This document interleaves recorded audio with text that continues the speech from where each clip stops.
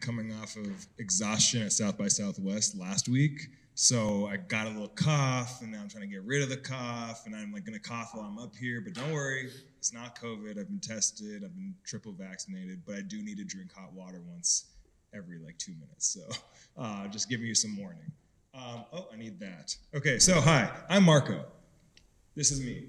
I run a company called Drop Party, and well, I'm still on the high slide. So basically what we do is we create drops at the intersection of fandom and culture. So where there's a large fan base that's really excited about something, and there's a cultural moment that really galvanizes an audience around that, that's where we exist. Now I'll go through the whole thing and I'll tell you the whole story, but I'll tell you a bit about me just at a high level. I was born in Vancouver, British Columbia. I moved to LA when I was 18. I got married when I was 25. I moved to Austin, Texas to work at Expedia. Went to New York, did a bunch of D2C stuff, and then ended up building Drop Party. Started that 2 years ago. So I have quite a journey, and I actually was probably gonna not say as much of it until I started seeing the speakers here today. And I think it's important to have a little bit of that personal aspect of what makes you special and relevant to pursue the goals and challenges that you face. And I think without sharing a meaningful amount of my history, will lack a little bit of the oomph that I think we're all kind of looking for here. This is the intersection of who you are, what you're pursuing, what you're good at, the ikigai idea, essentially. Like, I want to make sure we get into that. So I'll start here by saying I think we all believe experiences matter. I shared a little bit of my experience so far. I'll continue to share more. But we're all here because we want to be in person with each other. There's something about the experience of being here, because this could have been like a LinkedIn post that Aaron Watson wrote. Those are nice. Could have been an exceptional podcast, or it can be a conference like this where we're in person, or it can be a performance where Kanye West and Kid Cudi are in a box suspended from the ceiling. You're going to that event on purpose, right? You're not watching the YouTube version of that is not as exciting. I mean, this picture is not as exciting as being one of those people. So we want the experience of it. It's the reason why we stand in line for hours and hours and hours in the sun in Orlando to watch a character that we once saw when we were 4 years old in The Lion King do something in a ride so we're paying, how much do you think this is to go here? It's like $200 to get in, plus your flight from Pittsburgh to Orlando, plus you're staying in the Disney resort, right? Okay, and now you're buying a turkey leg that's $18, and you're paying $60 for the fast pass. And why are we doing all of this? It's because experiences matter. They matter to us. They define who we are. It's also the reason why we fly to New York and we walk around in the busiest, most COVID-ridden block in the world to have people cough on us so we can experience this beautiful moment, which is overstimulating, and I just have the time of my life that I'm going to remember because this experience matters. And I think we all can agree that we like experiences more than we like products, more than we like goods, more than we like actually mostly everything. Experiences are what we remember, right? Now, we also know that life without experiences is bad, because we also remember this. This was April 2020, a month after COVID happened. And what happened in New York right after that? Where did everybody go? Pittsburgh, Austin, Miami, Barcelona, some islands. We all left. We said, yeah, I'm done with New York, because the thing that made New York exciting was the experience of being in New York, right? Nobody likes the $3,000 a month, 400 square foot shoebox they live in. That's why nobody's ever there. That's why they're on the streets. So without the experiences of the restaurants and Broadway and Times Square, we don't want to be there anymore. So I'm going to talk about the experience economy. Now, there's a book called The Experience Economy, and I can't remember the author right now, but it's an amazing book. And I want to kind of dig into what that actually means, because we've heard of like the creator economy, right? We've heard of the gig economy, right? Uber, DoorDash. TaskRabbit, whatever. We've heard of the sleep economy, Casper. I don't know why that's a thing, but it's a thing. But the experience economy is a thing that matters to us on a personal level. So I'm going to go into what is the stack of experiences, or how do we get to experiences specifically? So we started with commodities, and we were all nomadic people 20,000 years ago, and about 15,000 years ago, we decided that we should all settle down and farm and create commodities. So commodities are things that we extract from the natural world, resources, right? So fruit, metals, whatever, right? They're very inexpensive. Like, I'm going to use coffee as an analogy as I go through this, just so you can be clear. A coffee bean might cost less than a penny to get that coffee bean, or even a handful of them might be a cent. And then we started to extract those commodities and turn them into something that was a good that people could buy and use almost immediately. So in the example of coffee, you roast the beans, and now you got roasted beans, mixed blend from Ethiopia and whatever, right? And then you also, in the goods world, you get nuts and bolts and screws and all the things that people can use. But that created a lot of wealth. And that wealth wanted to not have to go and build their own porch. They wanted somebody to do it for them. So then the service economy existed. And that's people who go and build your house for you, or people who drive you around New York in a taxi. This is a service. It's a service to you. I have the money that I've created through manufacturing goods, and now services exist. In the coffee example, it's the difference between brewing my own cup of coffee or going to 7-Eleven and pouring it for 50 cents, right? So we've gone from a raw coffee bean to a roasted coffee bean to a poured cup of coffee, and that went from less than a cent to 1 cent per bean to 50 cents a cup. That's, just so you understand, that's an exponential leap in how much money I'm willing to pay for actually the same core thing. And then we go to the experience economy. So now the experience of coffee, I think we all know a very common one, is Starbucks, right? Now, an experience is what you're paying for. It does not mean it's necessarily better. We talked about at Disneyland, you're standing in line. Is that a better experience than just walking onto the thing? No, it's not. But you like being there with 1,000 people who are all wanting to experience this, and you all have a shared moment together. That's the experience. Starbucks. I'm going to describe my experience with Starbucks, and I'm sure some of you will remember this if you haven't just gone there this morning. I walk in, I order on my phone. Sometimes before I even get there, I order, I see a cake pop, and I go, that looks good. Yeah, I'll get it, and then I say, okay, I'll have a latte, or I'll have a frappuccino, which is an experience unto itself just with the language around it, right? Like, that's part of the experience of a Starbucks thing. Now, I pay for it, and then they write my name on a cup, and my name is always wrong. I'm Marco, but I've got Mitchell, Parker, Arthur, who knows, right? They never hear you, right?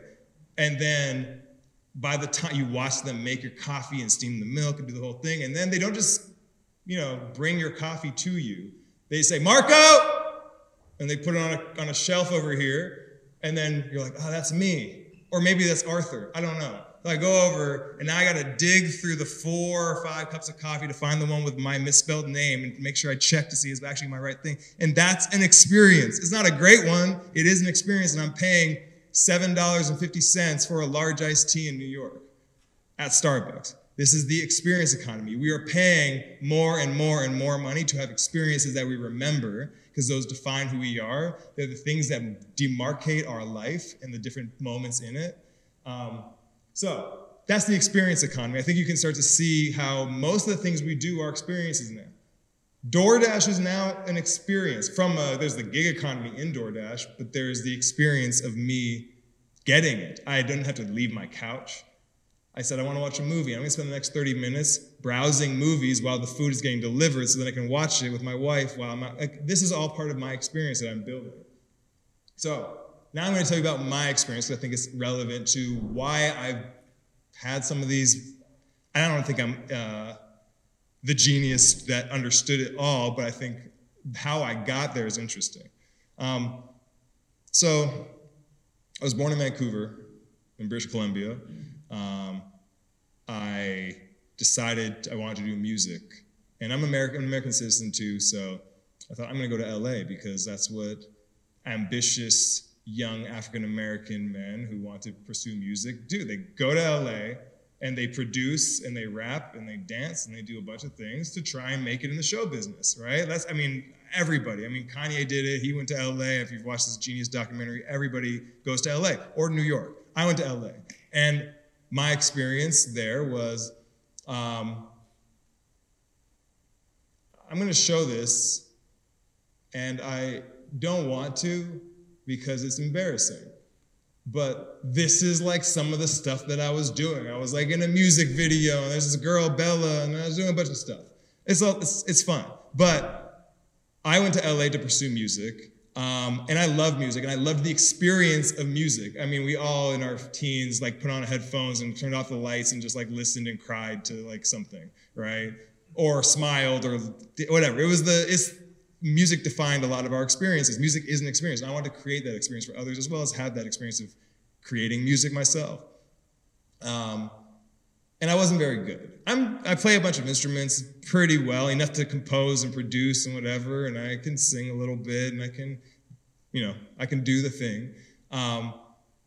But I don't have what it takes to be a prolific musician, because being a prolific musician means delivering a song every day from scratch, knowing it's going to be bad, and letting that go and putting it out in the world and doing it again, and then doing it again, and then doing it again, and then doing it again until you find your sound. Now, I'm not that kind of person.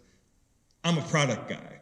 And I didn't know that when I was doing music, but a product person says, I want to create this song, and I'm going to work on this song until it is perfect. Well, let me tell you, if I show you a song that you don't like, and then I show you the same song again the next day, and the same song again the next day, but don't worry, the kick drum is a little different this time, or I slow down the tempo, or I change the melody, I already didn't like it the first time, Marco. I don't want to hear it again. So I realized this is not for me, and one of my friends, who is actually now my co-founder, has been writing code since he was 11 years old, and he said, hey, you should try software engineering. And he said, I'm TAing a course. This is what we're going to use this online thing for the whole semester. And I did it in 3 days. And I said, oh, I should probably get into this. It seems like this is maybe how my brain works a little more, this iterations, the ability to build products. So that took me to software development. I got my computer science degree. Now, by the way, we talked about experiences not being standardized or not being normal. So Jason was talking about taking the road less traveled. I, at 18, did not go to school. This is to be clear, my mom has a bachelor's degree from Stanford and a master's degree from Oxford. She speaks 10 languages. My dad is an osteopath, a chiropractor, and an acupuncturist, and learned acupuncture from the Chinese when we moved there in 1993 when I was 3 years old. These are my parents, like the most educated people I know, a lot, I just said, I don't want to go to school. I'm going to do music. So I went back to school at 21, 22 years old. And I said, I'm not partying. I did that. I'm here to get my degree. So I did my computer science degree in 2.5 years. Basically, it's the most intense thing I can imagine. It is 22 units per semester and taking summer and winter courses. I did all that while doing an internship just at Boston Scientific. Boston Scientific is a biomedical company. It is very big and successful and extremely boring to work for as an internship, but I did that. It was fine. And in the meantime, with my friend who told me to start writing some code and learning, we built a couple products, one called Hover Cars, which was like an extension on your Chrome browser that lets you hover on a link and it would pull up the video and all the comments. You never had to actually click into anything. It would all be there for you. We built a thing called instant logo search. So if you need to find a logo to build your startup landing page, you could find it really easily. And we pulled in all these repositories, and I'm saying a lot of stuff that people probably don't understand, and that's okay. It was a lot of fun, and it didn't make any money. So we was like, I want to be an entrepreneur. And then I worked at Capital One. You can see this at the bottom here. Capital One, my now uncle-in-law, I met him through my then girlfriend, and he was like, look, you seem smart. Do you want to come work on my design team?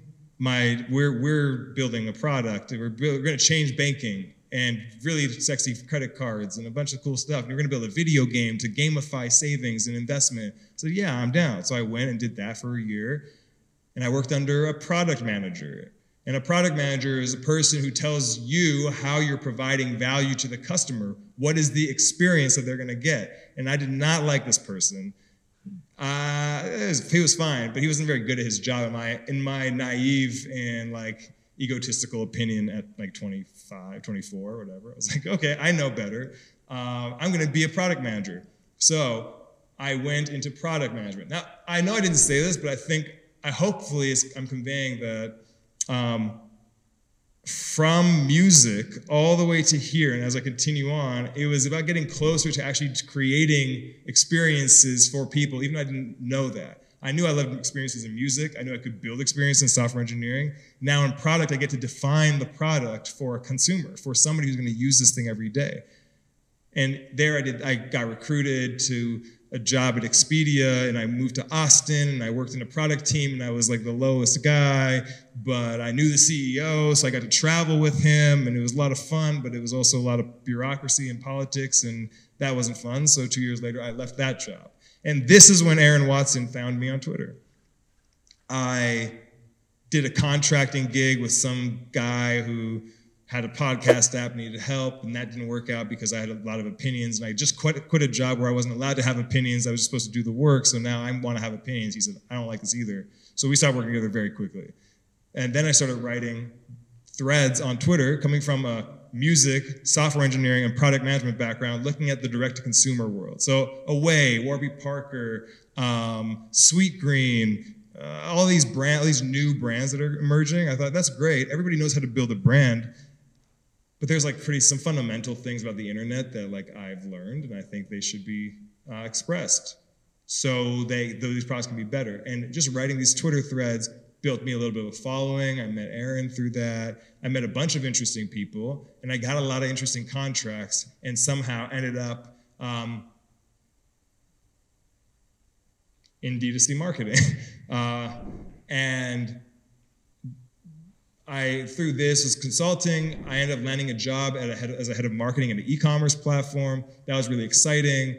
It was really great, but it kind of imploded in its own dramatic startup way, as startups do. Founder problems and people having their own issues with control and whatever, and it just fell apart, and that's okay. But after that, I thought, I don't want to be in direct consumer marketing anymore. And I had, through this job, connected with a bunch of celebrities, a lot of like, not celebrities directly, they're talent managers, they're business managers, etc. And that led me into celebrity merchandise.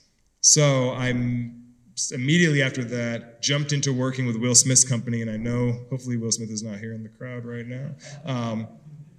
But I started working with him and his team and doing merchandise for Bad Boys, the Bad Boys for Life movie that came out, the Fresh Prince 30-year reunion store. That actually, weirdly enough, sometimes the world just works in these weird, like magical, if you have any faith in anything outside of you, I think you guys have probably experienced this in some little way. And if not, you probably still see the rhyming nature of the universe in some way.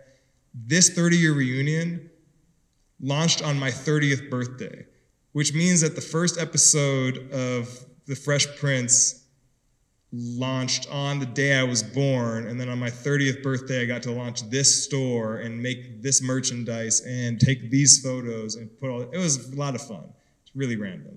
Also work with Patrick Mahomes and his team. So Patrick Mahomes' merchandise, he wanted to do something for the season, for the new season after he just won the Super Bowl, and we did a bunch of stuff. It was great. And I had all these connections, but it was never really about serving their fans, which is kind of the point, right? Like, don't you want to buy products that serve your audience? That's what it was exciting about merchandise for celebrities, because, and I'm thinking about having to sell stuff through D2C marketing and building the experience and all this stuff.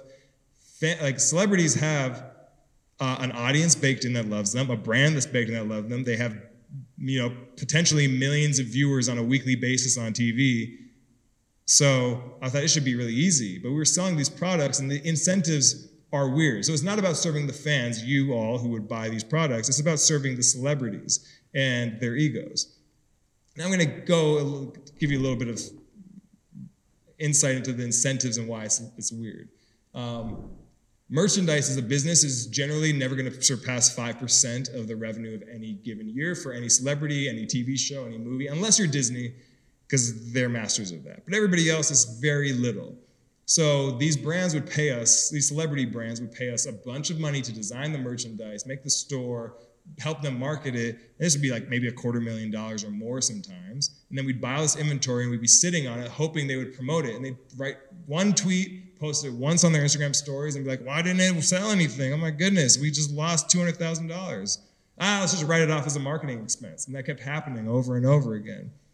I thought, okay, if we're going to write off as a marketing expense, we should start with making this a marketing activation and making an experience that people actually are rewarded, these fans are excited about.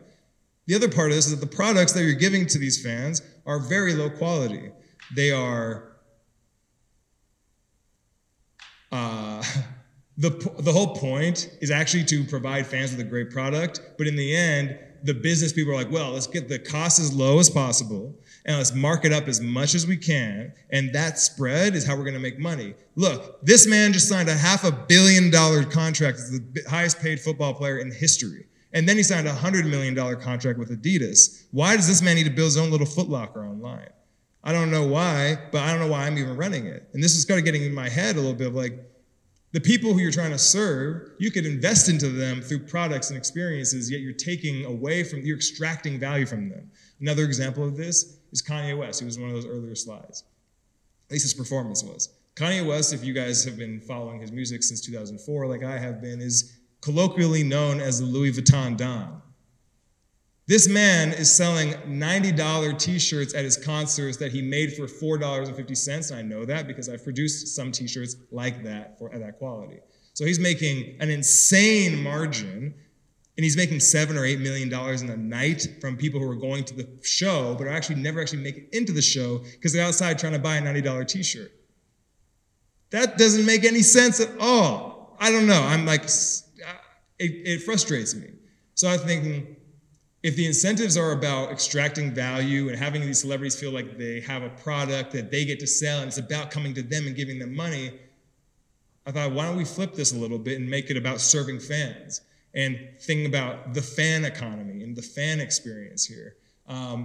So just to go on that point of bad quality products, this is Travis Scott's merchandise that he put out. Travis Scott is a rapper, a big one. This is the merchandise that he put out with the Fortnite concert he did. Now, this is a reflective jacket, okay? This is like this right here. This is supposed to be a reflective 3M jacket that you get to walk around and look cool, and it's like camo but reflective. And this is what they will mock these things up on Photoshop and then just send them to China and say, hey, we need 1,500 of these. Now, these cost hundreds of dollars. I think this one was like $600 for this jacket, it's $400, something like that. And this is what showed up in the mail. 6 months later. That's really upsetting for a fan who spent hundreds of dollars there.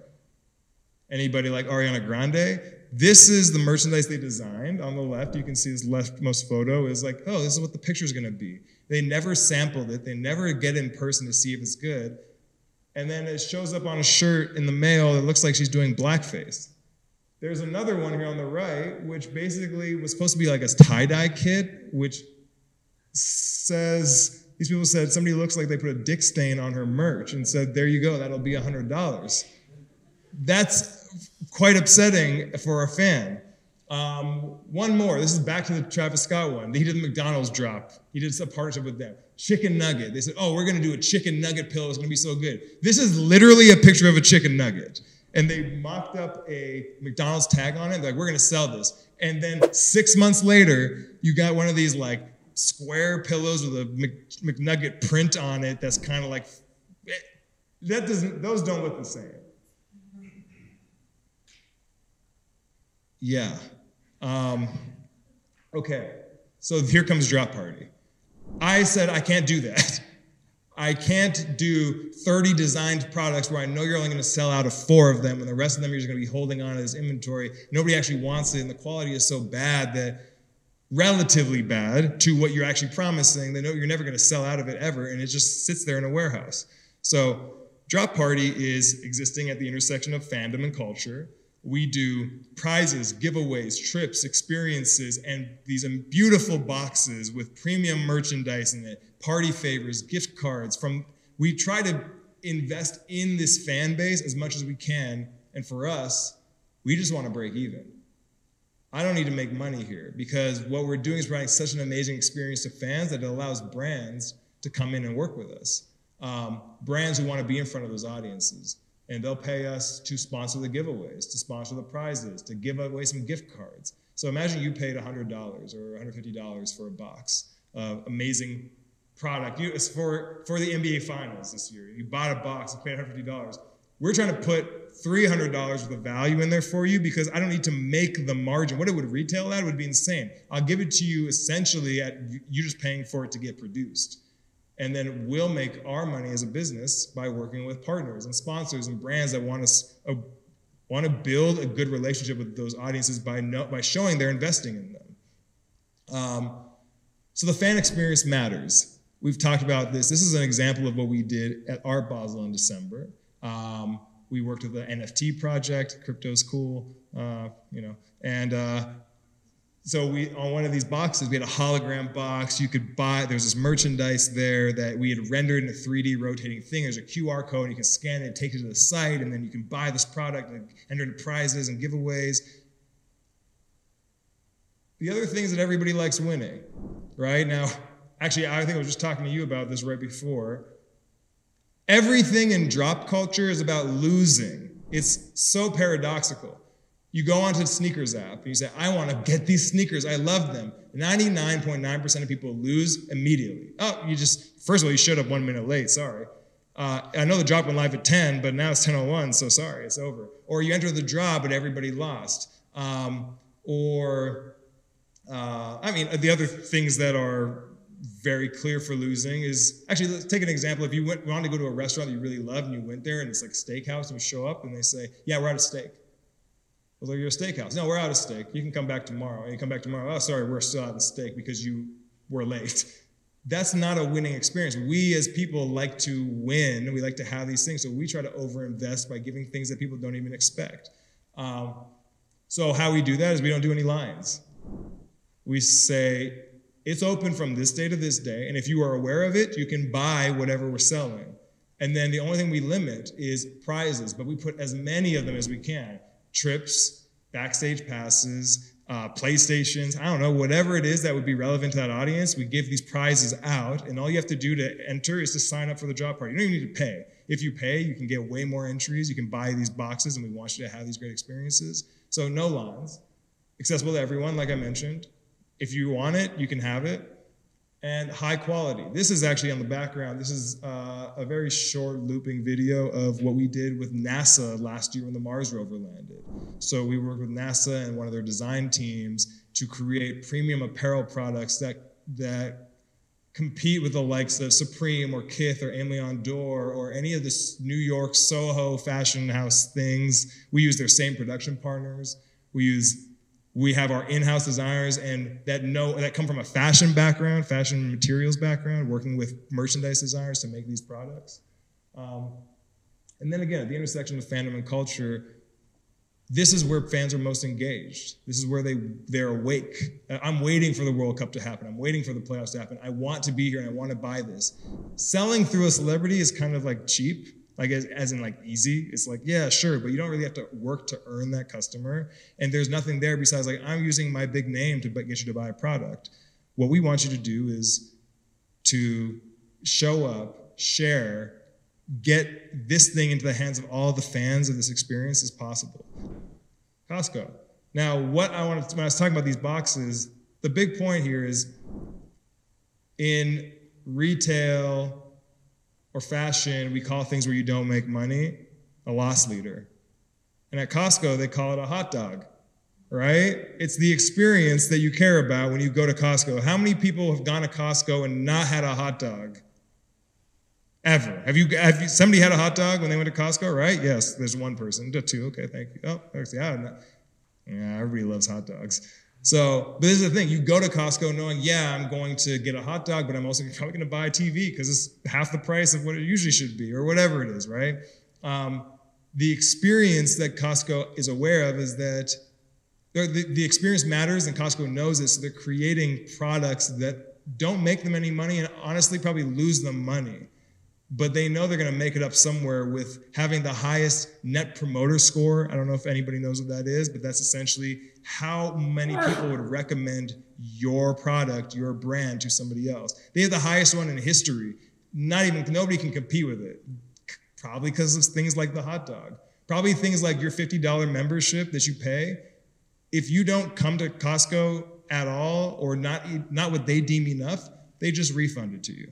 They don't even ask you. Say, yeah, sorry, you paid $50, but you didn't come, so here's your $50 back.